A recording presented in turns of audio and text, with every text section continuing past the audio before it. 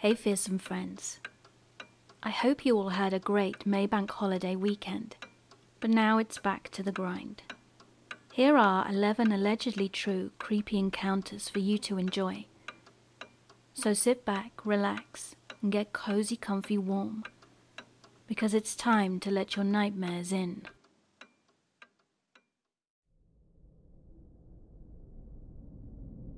So there was this guy, who I'll call Jimmy for this story, who I met in high school some years back. I met him through my now ex-boyfriend, and we hung out a lot during these classes, but never just the two of us. He was a really funny and charming guy, so it felt good to be around him, just chilling and laughing all the time. But little did I know who he really was under that facade. About a year went by after we'd graduated, and we hadn't really talked or seen each other since, when randomly he started sending me DMs on Instagram, and we got back in touch again.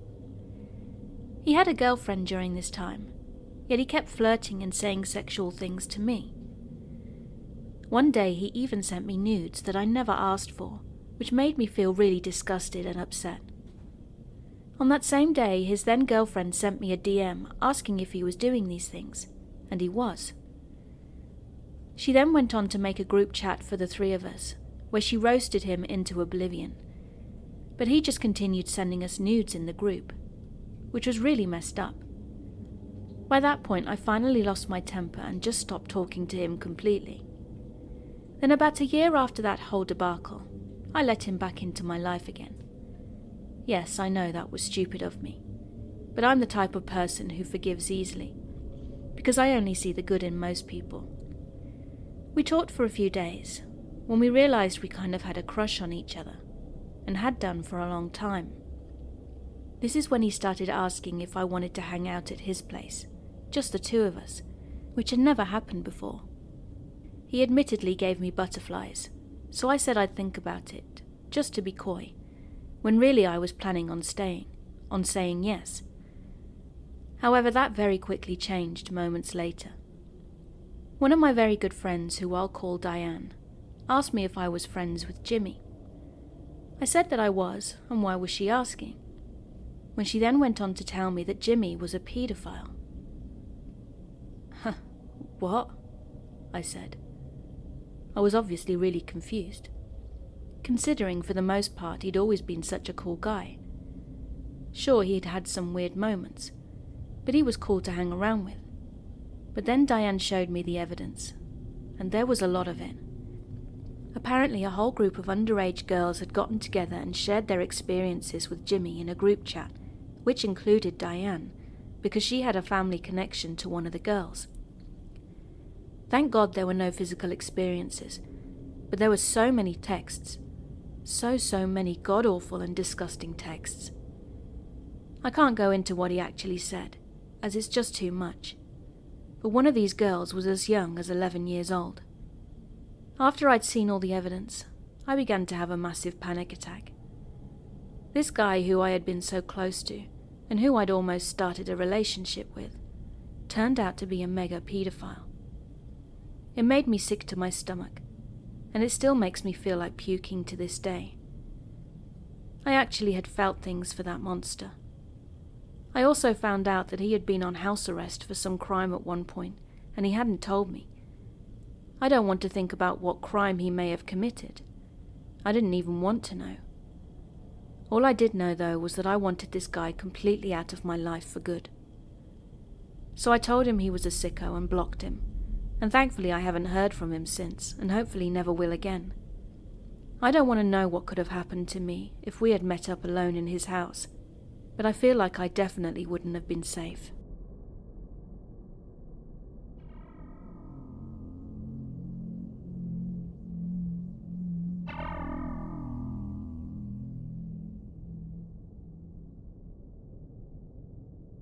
So this happened about 15 years ago when I was 18, and I used to work in a newsagent's cafe franchise in a large mall.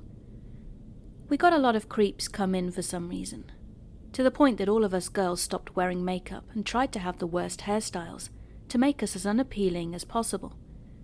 So you can imagine the extent of the issue. I've always looked younger, I had to show my ID to buy alcohol until I was 30. So with no makeup, I probably looked about 15.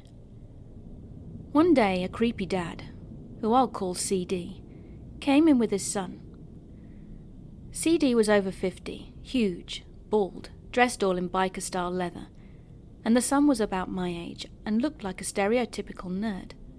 Thin, tall, wearing glasses, and he was looking at his feet. Firstly, the dad asked to buy bus tickets. So I checked the drawer, which was pretty low, and I had to bend down to look. But I didn't see any. So I asked a co-worker to check if there were any in the back. She came back and said we were out. So I told CD that I was sorry and that we didn't have any tickets at that moment. And here's where the creepiness begins. "Oh, that's a shame," he said. "Could you maybe look in the drawer again? You look so pretty when you bend over." Shocked by this, I just said, "I'm sure we don't have any left, sir." Then I could see him looking at our cigarette shelf, which went up all the way to the ceiling, and he made this smug face, telling me he wanted Marlboros. They were at the very top, and I would have to get on a ladder to get them, but for that very reason, we had a box of cigarettes from top shelves under the counter, so I made a smug face back and pulled the Marlboros from there. "Oh no," he said. "I was hoping you'd get on the ladder and I'd have a better look at you."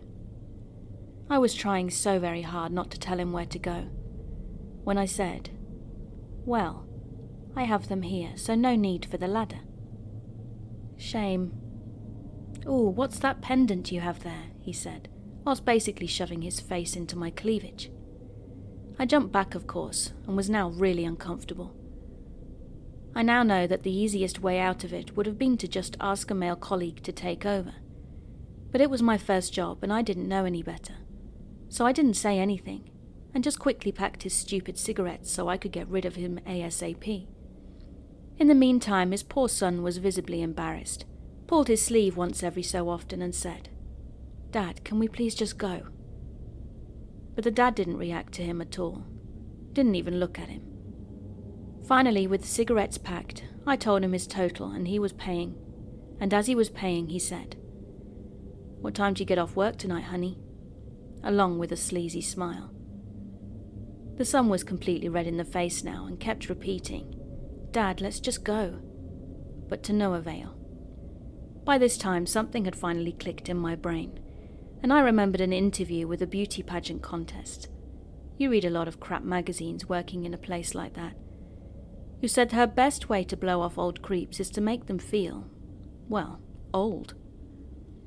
So I smiled my most beautiful smile and said with a sweet giggly voice, "Oh sir, I think you're even older than my daddy." Well, that did it. He became red, grabbed the son and literally stormed out, dragging the kid behind him.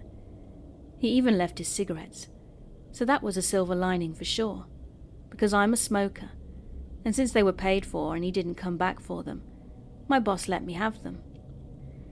Still, it was really creepy and I'm uncomfortable thinking about it even after 15 years. I'm also sorry for the kid, as he seemed nice and I can't imagine the embarrassment I'd have felt if my dad was hitting on and harassing girls my age.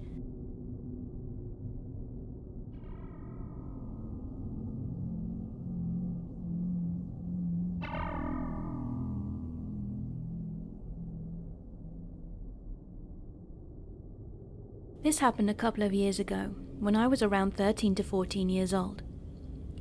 I would go to Nerf wars with my friends during the weekends, with a semi-auto rifle and one of those revolver-looking pistols as a sidearm. And on one of those occasions, I brought my girlfriend with me.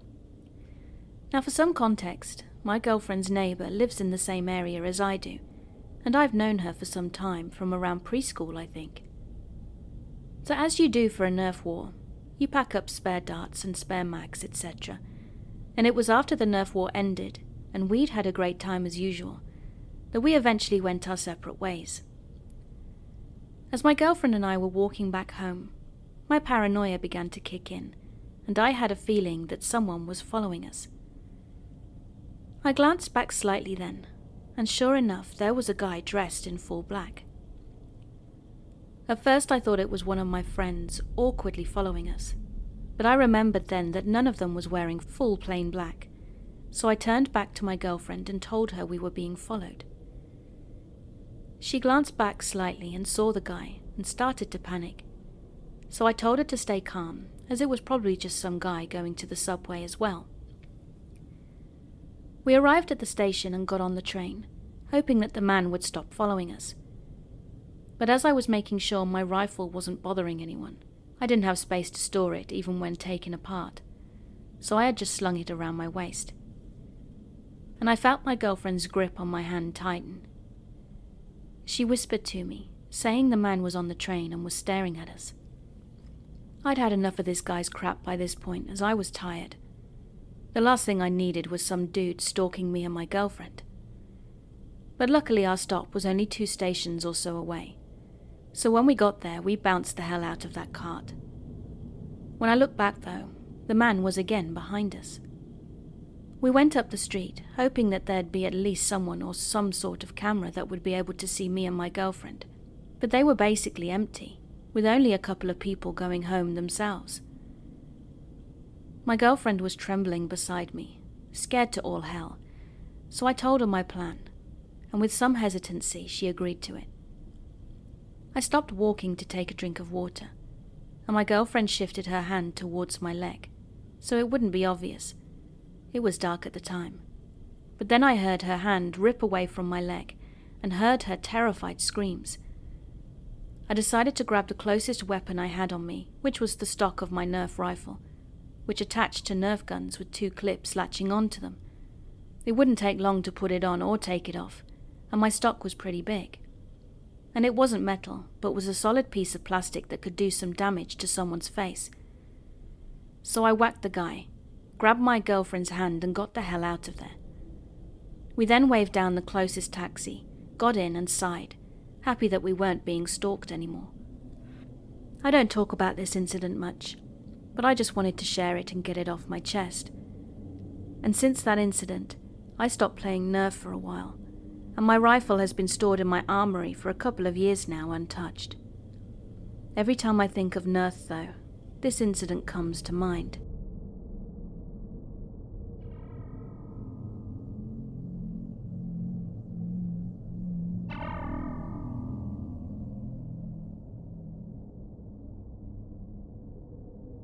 I currently have a co-worker that really likes me. At first he was friendly, buying me food and jewelry, etc., which I would decline of course. But then he would just say that I didn't appreciate him, and the things he does for me as he really cares about me. I've been out to the bars with him a couple of times and it's been fine. He doesn't try anything, not even a kiss, which I'm glad about because I don't have any feelings for him whatsoever. When we go out it's just friendly, and he knew that I was seeing someone at the time. The last time my co-worker Admira and I went out for drinks, I paid so he didn't think I was using him. Then the night ended normally and uneventfully, and I ended up going to the guy I was dating's house and spent the night. Then the next day at work, my co-worker came into my office and told me I looked hungover. I said I was, and he asked why, as I'd only drunk a little. Or did I go somewhere afterwards? I asked why it mattered to him, and that it was basically none of his business.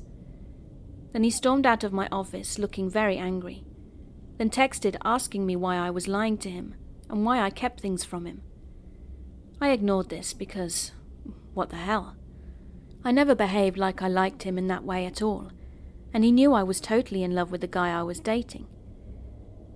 Then I received another text that declared his love for me, asking me why I was wasting my time with a guy that didn't value me. My boyfriend didn't love me the way he loved me, and message after message about why he loved me and how it was sad that my feelings for him weren't reciprocated. Again I ignored him, but he came into my office again and sat across from me, just staring. I asked him what he wanted and why he was staring at me, but he didn't say anything. I asked him to please not stare as I really didn't like it. Then he apologized, asking why I was ignoring him. And I said I was busy. "Are you crazy?" he said. "What are you talking about?" I asked, He began to laugh and walk out, and the whole exchange gave me the creeps. The way he just stared at me and the question. He also got mad when I couldn't hang out with him, going off on a rant. He wants me to be his, but I really don't like him, especially after all that weirdness from him. Again, when we hang out alone, he never made any advances towards me. He just acted normally. But what he did in my office, quite frankly, scared me. I've seen shows where guys become obsessed with a woman, eventually snapping and ending up killing her because his feelings aren't reciprocated. Maybe I'm just overthinking it all. I honestly don't know what to do other than find another job. But I really like it here, and he's been here for many years with our superiors favoring him. Am I overreacting?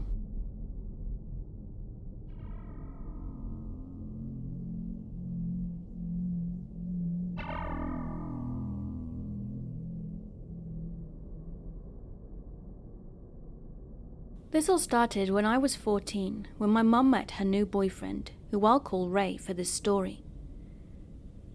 I remember the first time he met me and my siblings, and he looked at my mum and said, "Oh wow, didn't know you had a gang," which looking back was a very weird thing for him to say, since he had been on a few dates with my mum beforehand, and she had told him exactly how many kids she had.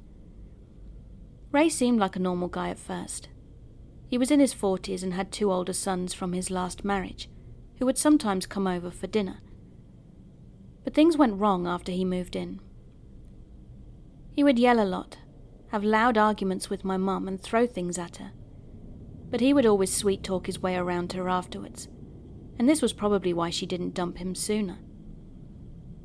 My mum was crazy young when she had us, and she has always been a bit immature for her age, so I think it made it easier for him. But Ray found it really difficult to get along with my siblings and me. He would complain about every little thing we did wrong, and quickly became very controlling and strict. But whenever we complained about how he was acting to our mum, he would accuse us of trying to ruin their relationship. This worked pretty much every time too, as it would cause her to get angry and yell at us instead of him. As we got older, he stopped us from seeing friends he didn't like, and wouldn't allow any friends to come over, unless they had his approval first. However, I realized he was actually crazy when he picked me up from school one day, which he never did. And whilst driving home, he accused my sister and I of trash-talking him behind his back, and claimed that he had proof. When we got home, he showed me a tape recorder and played back a recording of my sister and I complaining about him in our bedroom at night. I asked him why the hell he had put recorders in our bedroom, and we had a big argument. I immediately called my mum and told her, but later found out from her that she'd never actually said anything about it to him, which still gets me. I made him remove all the tape recorders from our bedroom, but I'm convinced that he still hides them, as he would sometimes bring up conversations that my sister and I had had whilst he wasn't around. We were so paranoid that we would whisper, and we never talked about anything private in case he somehow overheard. We were so terrified that he'd also hidden cameras as well as a tape recorder, so we would dress and undress really quickly, so if there were any cameras he wouldn't be able to see anything. It gets me angry thinking about the fear we went through whilst living there.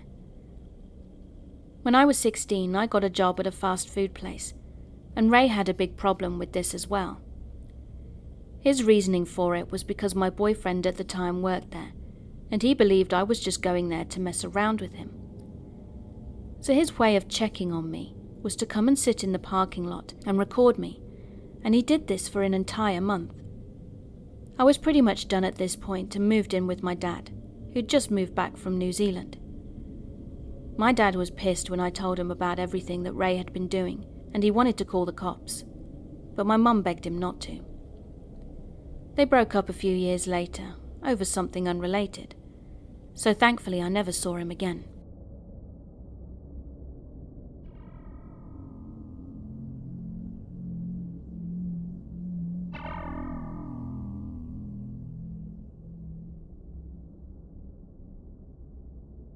So I've spent a lot of time in the woods in the dark, and it's a thrilling, unique feeling. There were some strange and scary moments, and this is one of the worst. But before I start the story, let me ask you this. Would you have done the following if you'd had the chance? So 3 of my friends and I were night walking on a track surrounded by forest and cornfields, when in the distance we heard some voices and saw some phone lights. We could see it was 3 people and they were getting closer to us. We'd had plenty of time to prepare to put ourselves in the cornfields, so as soon as they'd passed us we made the corn move erratically, so it made a lot of noise. Another guy then made some noises, and the people then turned around and went back. But now for the real story. This next time it was my best friend and I having a nightly adventure in another nature region, and in the distance we heard a group of people having some kind of gathering. We couldn't see them as there was a steep hill in between us, but we contemplated doing the old scare routine again. But first things first, we did some scouting of the area. We made our way up the steep hill, and once on top of it we still couldn't see the people in the distance, only hear them. There must have been 5 different voices, and you need to be in complete darkness and silence for the prank to work. Then while standing on top of this hill, which was completely covered in bushes, we heard some rustling coming from below that was slowly but surely coming towards us.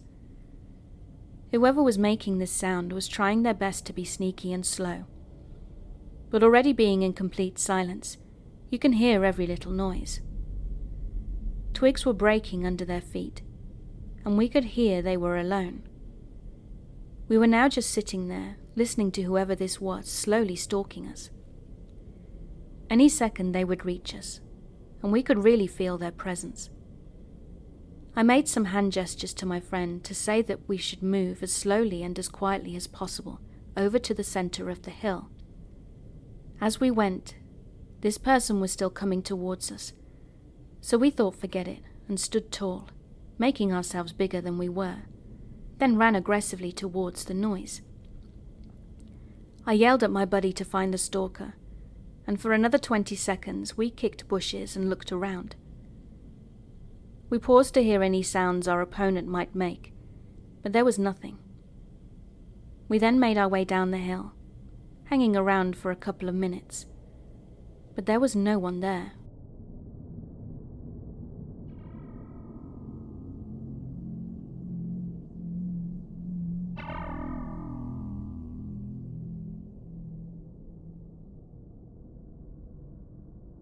So this story happened a long time ago, but being a hugely paranoid person from watching too many crime mysteries, I can't seem to shake it off. I was still in my early 20s, all alone, and it was one of the first real creepy situations I've been in. It was my sister's school graduation, and my family were all heading over to a hookah lounge. I passed up on it because I can't stand the smoke, so I offered to drop my little cousin home who was underage. I know the area really well, as a family we practically visited our cousin's family weekly, and my alma mater was less than 15 minutes away. So with that being said, I finished dropping her home, and it was now probably a little past 10. Since it was a weeknight, the roads were emptier than usual, and I took the usual local road home that would have gotten me there in about 15 minutes. But there was this big, run-down looking pickup truck ahead of me that was hogging the turn lane that I needed to take, but was also going pretty slowly. Not thinking anything of it, me and my Nissan Altima Coupe signalled and passed the truck. I was busy changing my music and checking my texts, until I saw about 30 to 45 seconds later, the pickup truck had put on its high beams. I was in East Meadow, New York at the time, which was not only close to several schools, but also my college campus, and I thought to myself, oh, here we go, some road rage. Underage kid is pissed I passed them. I'd reached a pretty populated intersection, despite the hour, with a gas station to my right. I couldn't see who was in the car behind me, and the high beams were still on, so I was beginning to get unnerved, as they were literally 2 inches behind me, purposely close, I'm sure, to prove a point. In the back of my crime mystery buff mind, I was also thinking about how the Gilgos Island killer was never found, and how I totally fit the vulnerable female type at the time, being 5'4", 150 pounds, early 20s and long hair. I decided maybe I should test if this truck was really following me, or if it was just in my head. So I popped a ridiculously illegal U-turn, as at that point I was willing to get pulled over, and I saw that the truck was still going down the other side of the road. I let out a mental sigh of relief, and as I reached the next light in the opposite direction of home, I saw the truck actually had turned around and was heading in my direction. My paranoia kicked in full pelt, and I knew this wasn't normal and was too coincidental. If it was someone I knew from school or the area, they wouldn't mess with me this much, staying behind me and blasting the high beams like they were. I grabbed my phone and called my cousin then, who's a bit of a hothead but always very reliable, and his sister was the one I dropped off earlier, so he knew the area well. Him and the rest of my siblings and cousins who had left for the hookah lounge, I hoped were still there, as I turned down the street it was on. If I remembered rightly, it was about a 10-minute drive from where I was. As if sensing the odd hour of the call, he picked up straight away. "Hey, you okay?" he said. "I'm freaking out. There's a pickup truck following me and I don't know what to do. I'm alone as I dropped your sister off already." I nearly cried out then, knowing I was still nowhere near him, and the roads were getting emptier and emptier. My cousin told me to get to the lounge as they were all still there, and he would come out with a baseball bat. I stayed on the phone with him and tried to lose the truck, but I felt like it was starting to turn into a game of cat and mouse. I cut off a red light illegally, again in the hopes a cop would pull me over or something, and I flew to the next light thinking there was no way this truck would follow. Oh, but it did, and it did it closely. But this time he moved to the lane beside me. I was literally about to start crying as my heart was pounding so hard I didn't know if I could even think straight. I was terrified of looking over at the driver in the truck next to me, as it lined up right in the next lane with the red light. I kept my eyes focused on the road, refusing to look over, but in hindsight that was probably pretty dumb, because I wasn't really aware if the driver was getting out of the car or not at that point. I desperately reassured myself that I was in my car and the windows were up, so I should be safe. All the while I was still on the phone with my cousin. I was telling him exactly what was happening, as if it would somehow make a difference, and I booked it as soon as the light turned green. By this point I was flying down the road recklessly, illegally zigzagging and not putting on my signal, so the truck couldn't follow me so easily. But of course the truck followed my every move, seemingly enjoying the chase even more. It occurred to me then what a weird person this was for putting in all this effort to harass me, from me just passing them to turn at a light. I told my cousin my every move. "I'm flying down the road. I'm so scared this car is still following me. Are you standing outside?" And true to my cousin's word, he was, and I was now able to see him about 15 to 20 or so feet ahead of me. "Don't worry, I'm outside and will be watching. Just park up as soon as you get here and go inside the lounge. I'll take care of it." Grateful for his help, I crazily pulled into the parking lot, thanking God I hadn't hit a car as I'd done so, because my nerves were out of control. I had purposely not signaled so the truck flying behind me wouldn't follow me, and I had absolutely no curiosity in seeing this driver, because I was so freaked out. The truck saw where I'd pulled in and immediately reversed backwards, pulling into the alley next to the lounge. I guess the trucker didn't realize the guy standing outside was my cousin or connected to me at all. My cousin started staring down the trucker and asked what he wanted. I was terrified and still sitting in my car, worried about my cousin, and I had my phone ready to dial 911, but was also hoping against all odds that this wasn't one of those situations where I actually had to. "Do you have a problem, bro? Why are you here? Come out," my cousin shouted, aggressively walking over towards the car. I was scared for my cousin at this point, who may be too hot-headed and not thinking about whether or not the driver in the truck was armed. "Stop. Don't go near the truck. I just called the police and they're headed down here." I was lying, of course. although in hindsight this is exactly what I should have done right away. The pickup truck reversed once again down a one-way alley, then slowly wound down the window about 5 inches to flick a single cigarette through it. His high beams were now turned off, so I could identify it was a male, middle-aged, and just the type you read about as a crazy stalker. My cousin was still standing close to the truck, refusing to back off, when the trucker decided it was over and started to slowly drive away. My cousin and I both stared at him leaving until he was completely gone, and I finally got out of my car, and my cousin motioned for me to stay near the hookah lounge door. Then he walked over. We both agreed it was incredibly weird, but I was now able to relax. I was okay. Despite being shaken up and disturbed over the whole 15-minute nightmare situation, I still didn't think to call the cops. It was early 20s thinking, I guess, and being around a group of people again gave the illusion of security. Once we got to the others, both of us shared the story in turns, and the fear factor seemed to dissipate as the topic turned more comical than scary. I guess it helped my coping mechanism, as I'd just survived a weird stalker situation. But I will never forget the incident. I'm just so thankful I had family close by at a public location I could drive to. I do wonder who was following me that night and why. To this day, even though I'm now in my 30s, married and relocated out of New York, I keep replaying that moment at the lights where the pickup truck had pulled up right next to me and was probably able to size me up and see me clearly in my small coupe.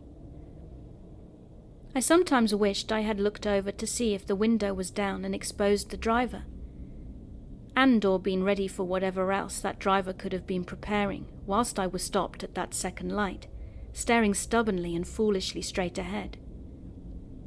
We were legitimately the only two cars there.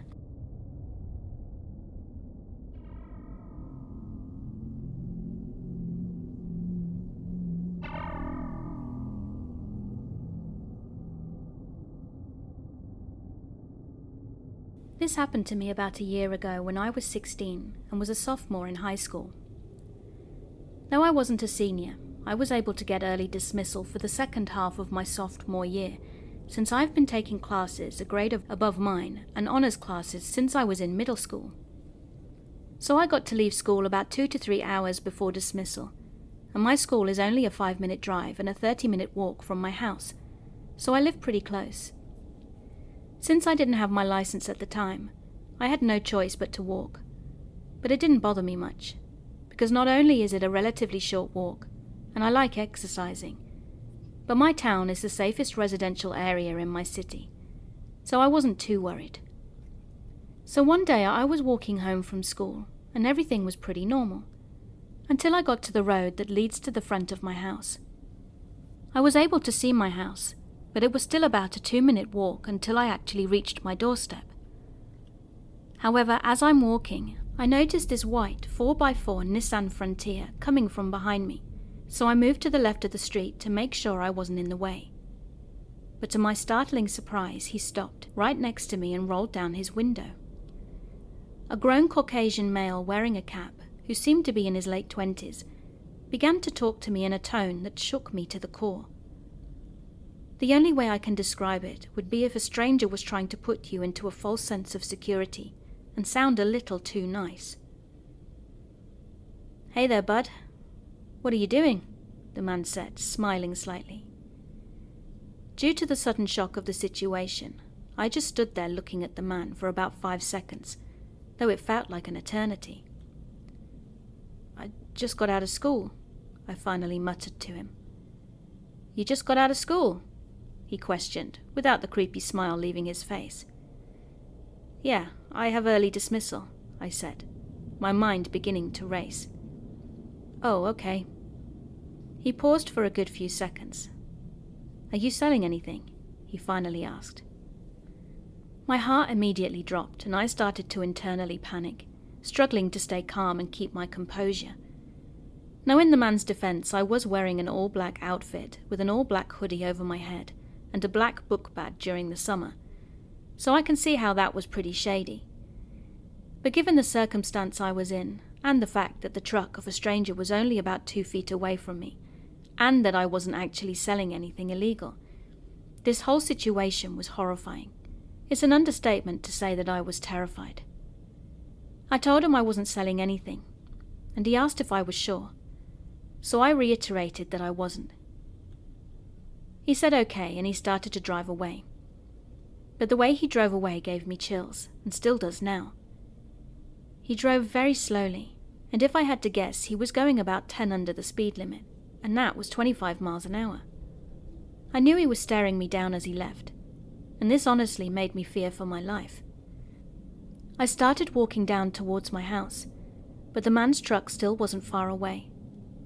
I could tell he was looking at me to see where I live, but thankfully by the time I got to my driveway, the truck still hadn't disappeared from view. Because I was being blinded by fear though, I irrationally decided to book it to the door on the side of my house. And I should mention here too that I was the only one home at the time, as my younger brothers were still at school and my mum was at work. The moment I got inside, I let my dogs out, because I know they would bark at any strangers. But in hindsight, it was kind of a stupid thing to do, because then it would mean that the guy would definitely know I was in the house. I made sure to lock all the doors and locked myself in my room. Then I immediately called 911 and tried to be as calm as I could, explaining to them what was happening.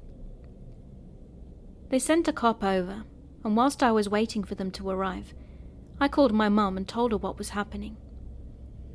She came home immediately, and while I was waiting for both the cop and my mum, I was listening closely to see if I could hear anything outside, and because of my paranoia, the house noises I heard terrified me.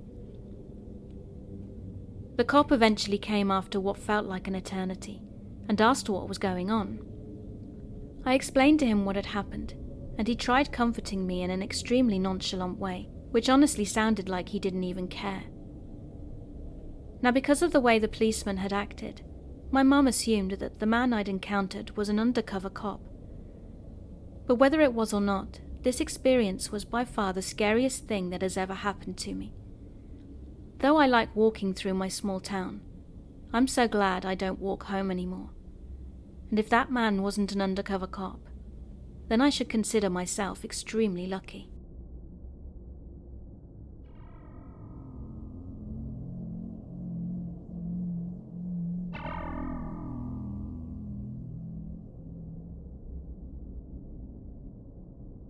This took place in Maine in northeastern USA around 2007 or 2008. I was in 3rd or 4th grade and just for fun joined the local community service soccer teams with my friends from school. Usually one of the parents of the team would be coach and another parent would act as an assistant. But on this day, the assistant coach was sick, so the community service centre sent in this other middle-aged older woman to take her place. Well, this day happened to also be one of our teammates' birthdays, who I'll call Mel, and she was having a big sleepover party where the whole team was invited. It was all we were talking about during the game, and Mel was a really close friend of mine. This would be the first time sleeping at her house, so I was really excited, as everyone else was. During the game, as I was talking to Mel about the sleepover party, the sub-assistant coach, that I'd never met before, called my name out and waved me over. Now, I've always prided myself on having good intuition, and this was one of those moments it came into play. For some reason, I'd just gotten a real bad feeling in my stomach, but I went over to her anyway, as I had to. However, as I stood about a foot away from her, she wiggled her finger in a motion to get me to come closer, and that's when alarm bells started going off even more. I leaned in just ever so slightly closer, as I was too uncomfortable to step forward. But I think she noticed I didn't want to step closer, so she leaned in too and whispered to me, "I'm Mel's mum. I'm going to be taking you to the sleepover party after the game, so come right with me to my car as soon as the game is over, okay?" Now, I don't know why, but I felt really off about this. I hadn't met Mel's mum before, and she was indeed supposed to be picking both me and Mel up, but it just felt wrong. So I stuck to Mel's side like Velcro for the rest of the game, And as soon as it was over, I told Mel that we should run to her mum's car and I'd explain why. So we took off in a sprint towards Mel's mum's car, and we both hopped in. But as our mum turned around, my eyes widened, and I said, "Wait, are you Mel's mum?" She looked confused and said something along the lines of, "Yes, of course, why?"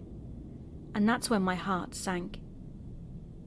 Mel's mum was not the assistant coach stand-in lady, and I told Mel's real mum what had happened, which she was of course pretty concerned about, but never did anything about it that I know of. I told my family the next day, but only my grandmother believed me, so nothing ever got done to find this lady or figure out why the heck she was trying to impersonate my friend's mum to lure me into her vehicle. I just thought I'd share because this situation really stuck with me, and I've always worried that she'd maybe try again and succeed with another child. I've since searched the internet for cases of children, particularly young girls around 3rd or 4th grade, going missing from school community service events, but I haven't found any that resonate with what happened to me. That doesn't mean they're not out there, though. It was so creepy. I'll never know what she was planning to do to me. But I'm glad my instincts felt something was off, and I really hope no other children fall victim. But what are the odds she'd never try that again? I don't know. It's just so strange. You have an idea in your mind of what creepers look like, but then an average-looking middle-aged woman comes out of nowhere to try and scoop you up.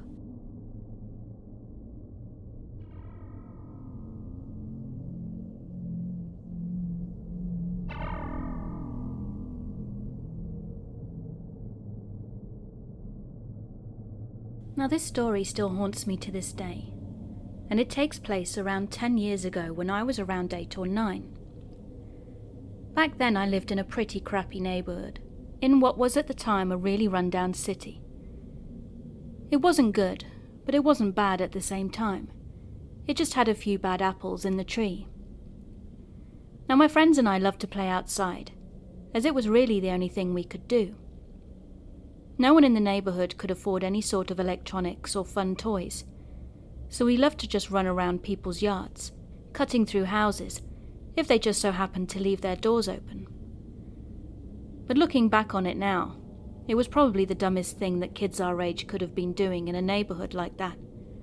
This story has nothing to do with running in people's houses though. I just wanted to let you know how dumb we were. Well, on one fateful day we were playing hide and seek with 4 of us hiding and 1 of us seeking, and we thought it would have been a funny idea to go to the other side of the neighbourhood so that the seeker wouldn't be able to find us at all and we'd win. We liked to call that part of the neighbourhood the rich part, because they had 2-story houses and a forest with a creek in it. So we were doing our usual thing, cutting through people's yards and jumping fences, when we heard the loudest scream about 4 to 5 houses down. After hopping off the fence we had just jumped, we all stopped and looked around, wondering where it had come from, when we noticed that one of our hiders wasn't with us anymore. "Where's Isaac?" I exclaimed. Then we heard the scream again. I pointed towards where the sound had come from, and we all jumped back over the fence and ran towards the scream.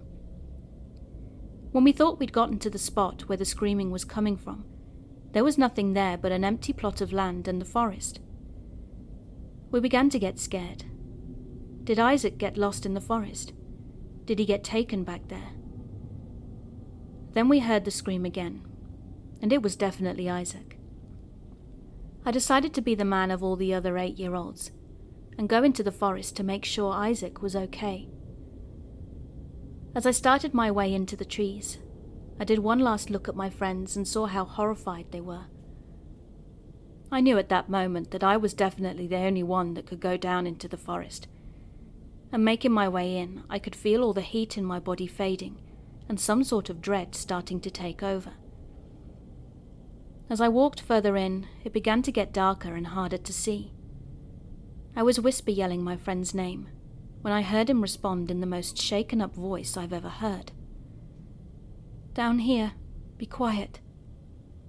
I finally got to him and asked him what had happened, and he told me the story of how he got tired of running and decided to take a break on the curb to catch his breath, and that instead of being out in the open and risking the chance of being caught, he decided to go into the woods and hide. He said that after about 5 minutes he heard talking, but it was nothing that he could make out, just random nonsense. He then looked around to see a man in a black hoodie hiding behind a tree on the other side of the creek and was staring straight at him. The man took off before my friend could even get up to run away, and this is where he said he'd started screaming at the top of his lungs and hid somewhere else in the forest, which is where both of us were now. But as soon as he told me this, we heard a twig snap. We looked up to see the man in some shrubs, and he was looking for us. I couldn't make out any facial features, but I could see he was holding some sort of blade. Now we needed to run. When the guy turned his back, we got up and started running, not caring how loud we were being. We finally got out of the forest and told all of our friends to run as fast as they could down the street until we got to the other side of the block. We then stopped and all turned around to see that the street was empty. There was no one, not even a single car. Suddenly we heard a roar like a very loud engine in the distance. Then shortly after, a silver 2000s Mustang with the darkest windows came peeling around the corner faster than I've ever seen a car go, and it was headed straight towards us. I've never had my body tighten up like it had at that very moment, when I could see it was the same guy from the forest. I told my friends to split up and run into people's yards to hide. So as we were all hiding, running through alleyways and jumping fences, we could still hear his engine, but it was like he was targeting only me. I can't even tell you how fast and far I ran. I got to the point where I didn't even think I was in my neighborhood anymore. But I could still hear his engine coming up on me, so I ran further. I was exhausted. The sun eventually began to set, and I could hear his engine fade into the distance, almost like he had forgotten about me or had just given up. I started making my way back home, still absolutely terrified and checking my back every so often to make sure I wasn't being followed. Then once I'd made it home, I went straight to bed to cry myself to sleep. For months after that 2000 silver Mustang would follow us regularly, stalking every corner that we played on. We'd see it at our school, at the grocery store, and I know it could have been a coincidence that our little minds are now perceiving things around us. But either way, I think he was definitely stalking us. Nothing actually came of it, and he never did what he'd done that first day. But it was still so scary seeing that car everywhere we went. I didn't know what or how to tell my mum, so I didn't, and still haven't. This story is for the people of this sub, and my 4 other friends only. And funnily enough, the seeker didn't know what had happened until the day after, when we were at school and we told him. He still doesn't believe us, and says it was just to get inside so he'd be looking for us all night.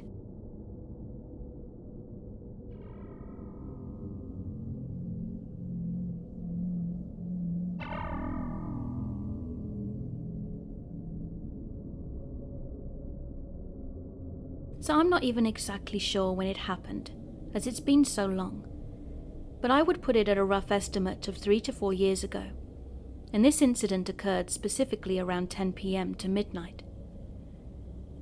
It was a late and dark autumn night of running in the woods that was lit up by yellowed-coloured lights, as the routes had been made for recreational hikers and runners. I'm a runner. I go very far distances, and I'm thin and fit and often mistaken as a girl. The story takes place in the woods where I used to run often in the dark. I'm not the type to get scared easily, except of my own shadow. Hell, when I see glowing eyes in the woods, I often go and check them out, resulting in seeing some cool animals, such as badgers and raccoons. Now this trail specifically is well lit for about 30% of the route, with a ton of loops and shortcuts. However, this night was a little bit different. I got a little spooked when I could see some bright lights coming from directly behind me. I turned round and even though I was a bit blinded, I could see it was a van, very slowly crawling behind me. I thought to myself that I should yield and move to the side to give the van some room to move past me, but it could barely fit to begin with. Something in me told me not to stop and to just keep running, and I was pissed that the van had dared to drive through a pathway that wasn't designed for vehicles, so I stubbornly ran into the center. As time went by, I began to think that maybe I should just let him pass and go elsewhere, thinking that it must be a service car for the city, checking that the lights were working. But no, it continued right along with me, taking some questionable routes that no one would take. The van, about 5 meters at the closest to 10 meters max, continued following me as I went for my second loop. That's when I knew something was really wrong, but I never found out what it was. It was weird because the person never honked at me or made any aggressive gestures towards me to get me to move. All I can recall is that I lost the van by running onto a more narrow pathway into the woods. It was probably nothing, something that could be easily explained away, but it was sure as hell a weird experience.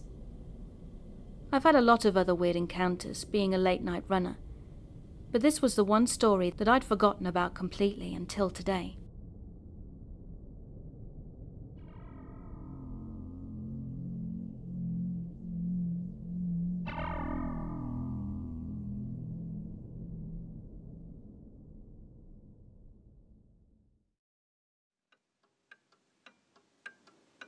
Hey, thanks for listening. I hope you enjoyed my video. And if you did, could you please give me virtual hugs by subscribing and clicking that notifications button. I also have a Patreon page and YouTube channel membership if you'd like to support me further. Thank you again for being here. Keep being creepy.